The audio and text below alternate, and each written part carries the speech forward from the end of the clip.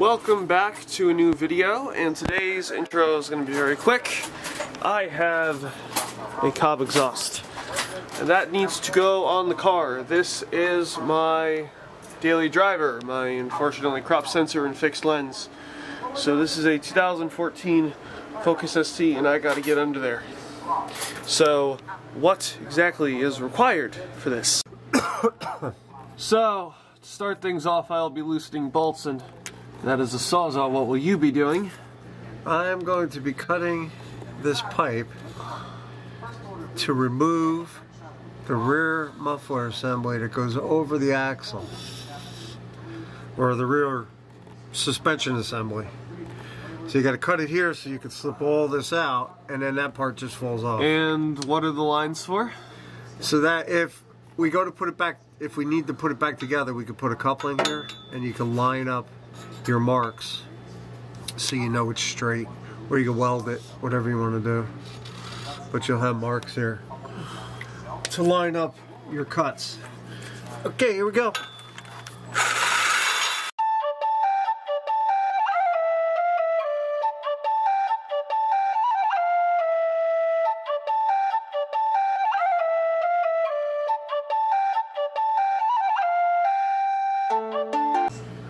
If you non-northerners out there are curious why our cars rust out, it's because this is what's sitting under all our points. This is mostly salt.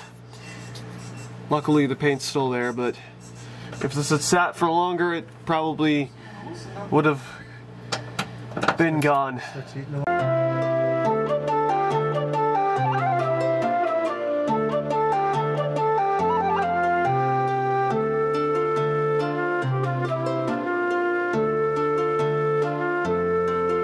One eternity later.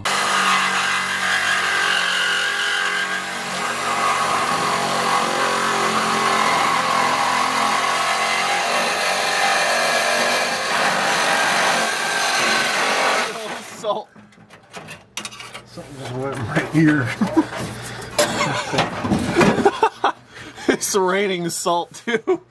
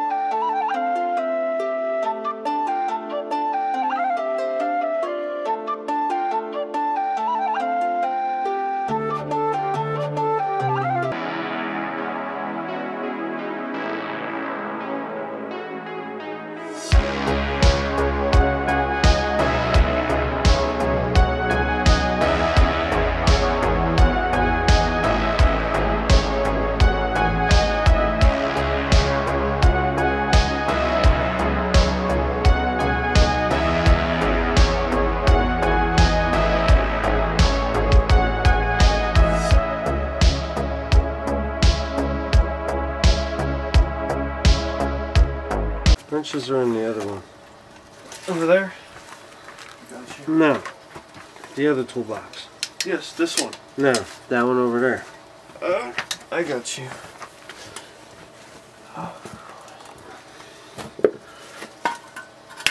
Okay, that came out.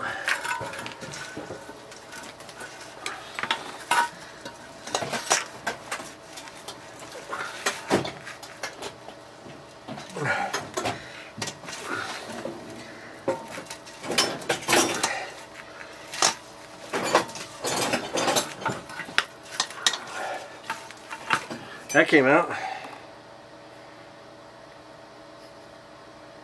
5/8.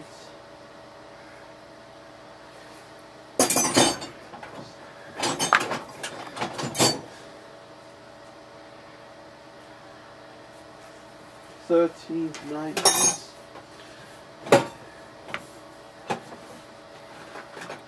It'll be 7/8, 11/16 on the other end.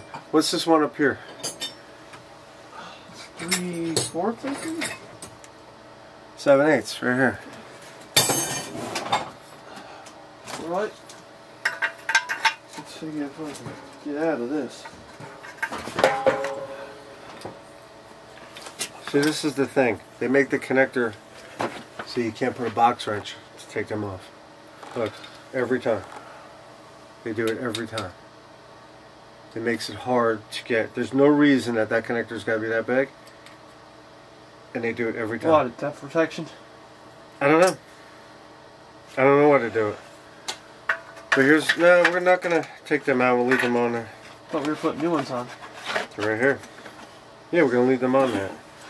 Okay, so here's what you got to do. You have a short cable one and a long cable one. This is a short cable one. Right? Yep. So you unscrew that. It's got never sees already on it.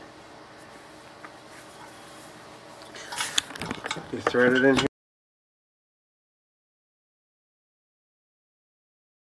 here like this.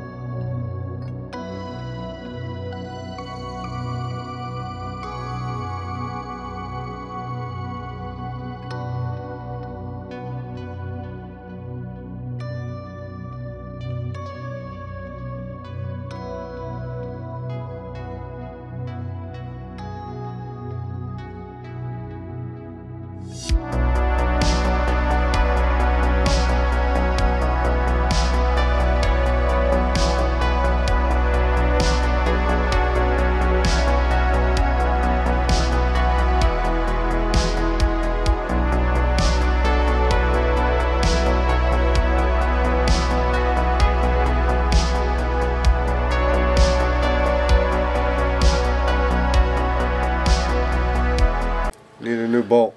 Yeah. You know what? Considering it's New Jersey, that's actually really good. She broke. Actually, this stuff's in pretty good shape. It's just surface rust. So, coming up tomorrow, I gotta make this stuff look pretty. And a whole lot of just cleanup. Okay, so the keen-eyed viewers will already probably have figured this out, but that paint is not going to hold up. It didn't. I was in a rush. I did a very short brass brush treatment, and it wasn't nearly enough. I should have at least used a wire brush and drill. Anyway, I was under the car 2 weeks ago. A lot of the paint on most of those brackets isn't really holding up very well, so yeah, always prep your paints. Or prep the thing you're painting. That's probably stupid obvious, but anyway. It is 3 o'clock the next day, and I am currently working on these brackets here for the exhaust. Doing 2 layers of paint each, and you know, a Craigslist restoration special. So that's gray because I ran out of black paint, and then I ran out of gray paint. So I just I wanted to get 2 layers, so I put some white and then gray over it. Doesn't really matter. It's not like anyone's gonna see this stuff, and it's better to have paint than rust.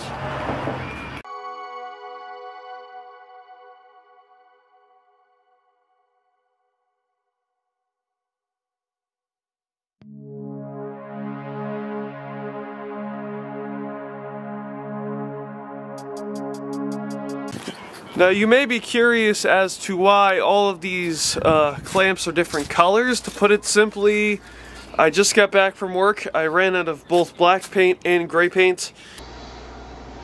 If you are wondering why I am wearing a jacket, and it looks like I'm wearing 2 or 3 layers in a lot of these clips, especially the second half, it's because if you've ever lived in the North or the Northeast, or even just New York and New Jersey, I know Canada's involved in there too, then you know that sometimes when you live up here, you don't only live with rust, but sometimes the winter likes to stick around for a little bit longer, and you know, who cares if it's the second month of spring? It's still 30 degrees.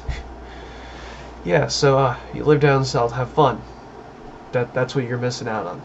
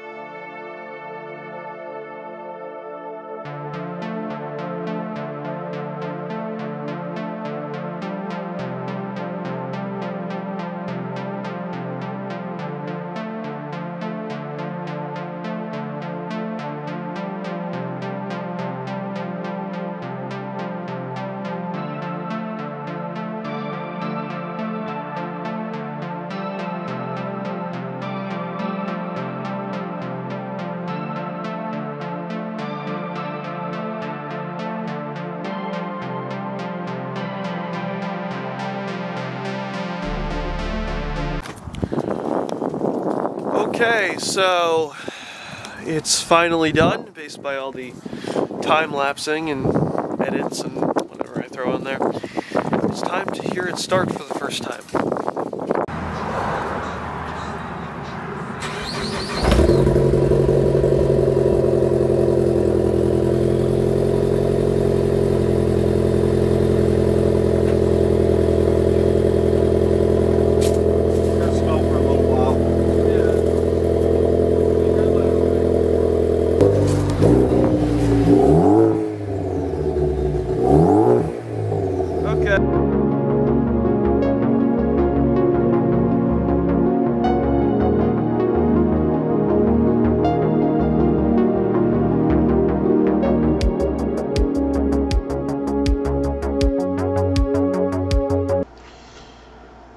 Well, since we're here, that's not good.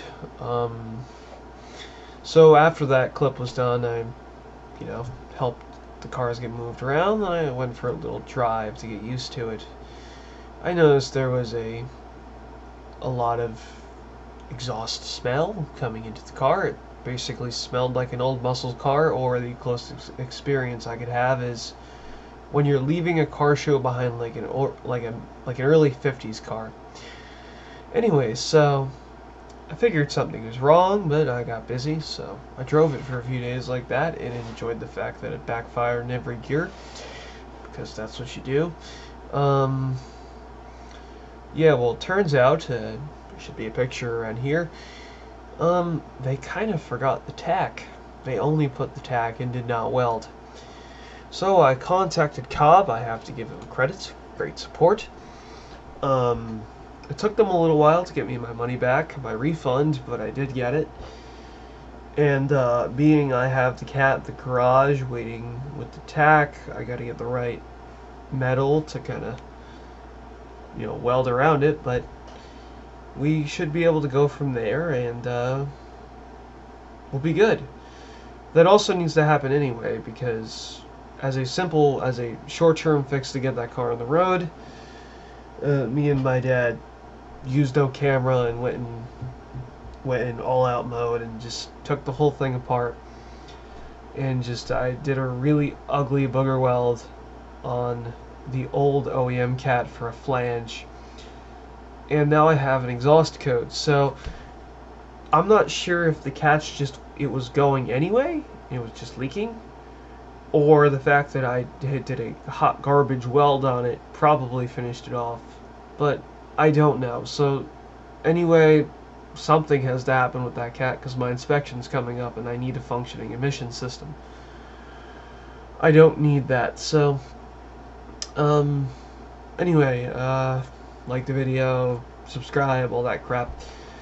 Anyway, talk to you later.